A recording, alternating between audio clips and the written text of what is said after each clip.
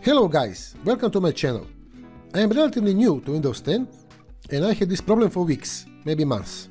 I was ignoring it, but today I spent 2 hours trying to fix it, and I did. I'm going to show you a few ways that you could fix that keyboard layout change Windows 10 is doing on its own, including the one that has helped me. If this video helps you, please consider subscribing to my little channel. Show me some support. I don't upload much and you will not get those annoying notifications from me. So, each time I started my laptop, the Windows would change keyboard layout from Croatian to English. Then I would click this language icon and change it to Croatian keyboard layout.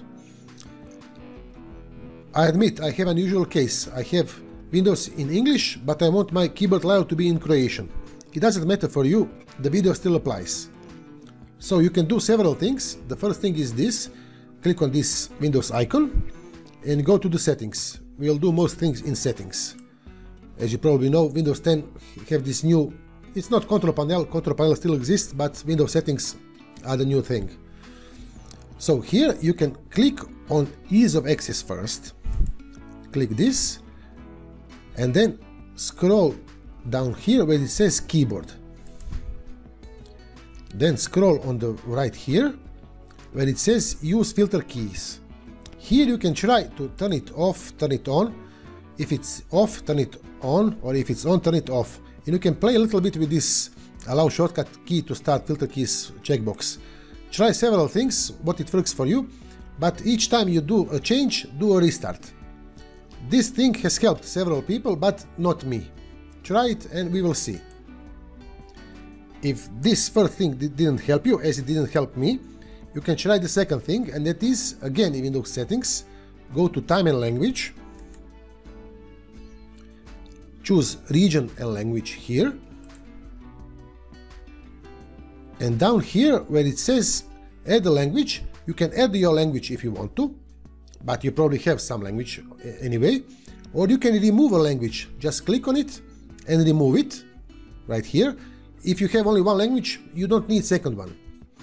Or if you want 2 languages, you can move this one up.